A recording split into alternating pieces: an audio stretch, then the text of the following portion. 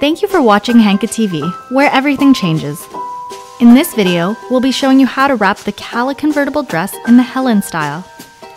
This dress style features a single shoulder tied drape with a faux bandeau look underneath. Start by putting on the dress with the neckline worn at the bust and the sleeves off. Twist the dress so that the sleeves are at the front and back of the dress instead of at the sides. Hold each of the sleeves and pull them from your front and back to one shoulder. Tie the sleeves in a double knot at the shoulder. Then simply make some final adjustments to complete your look. And there you have it, the HELEN style.